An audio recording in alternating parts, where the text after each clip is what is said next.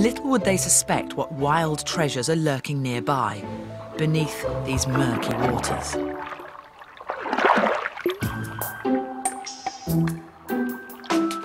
The great crested newt. Dragons of the amphibian world, they're the largest and most threatened of our 3 native newt species. Lee Brady is an ecologist, county recorder for newts and also president of the Kent Reptile and Amphibian Group. Hello, Lee. Hello. With those credentials, he's got the licence and, more importantly, the experience to handle these protected species. Is it unusual to find great crested newts in essentially a swimming pool? It's not particularly unusual, and we do actually find great crested newts in a wide range of different water bodies, including swimming pools like this. Now, what's interesting about this pool is that potentially the newts are doing quite well here. So we're trying to investigate and find out why that might be. And how many do you reckon are in there? We've got what we would call a medium relative population. That's a maximum count of about 15 individuals. The great crested newt. Why the crest?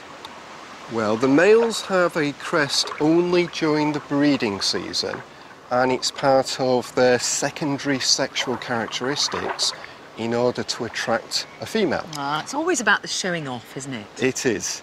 And some males have bigger crests than others. Of course. We believe the crest helps the animal to breathe underwater.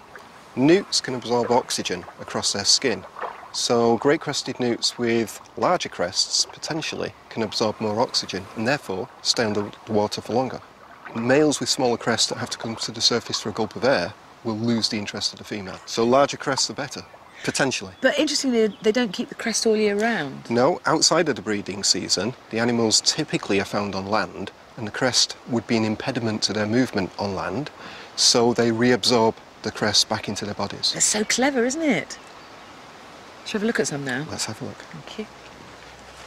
How many different species of newt in here? We've got female great crested newts, and we've got smooth and palmate newts. So this particular swimming pool actually supports all 3 of the native newt species in Britain. Brilliant. So what I'd like to do is to show you a great crested newt belly. Yes, please. What have you got here? This is a squash box. A squash, but it doesn't literally squash them. It holds them gently against a clear surface. Oh, look at that! So she's having a little wriggle in there, Lee. She is having a little wriggle. I'm being careful I don't squash her too much. Yeah, she's fine. She's fine. fine. For anybody No, watching at home, she's absolutely fine. So very bright. Yeah. Black blotches with a unique pattern. These markings are completely individual. This is its barcode in essence. It is. We can identify each animal in this pool from its belly pattern. It's a very, very bright colour. Is that a warning signal as well? It does. It tells predators that they're distasteful.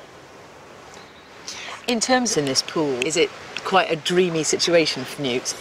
The swimming pool is very good for the newts because it's full of food. The newts are very well fed. I suspect that they're also still egg laying, and in fact today we have found a number of eggs in the pond. So they're breeding? Yeah, they're laying eggs. One of the things that we want to discover is whether those eggs are hatching successfully and whether the tadpoles are successfully metamorphosing into juveniles. There we are, little ones. Back in your nice watery home.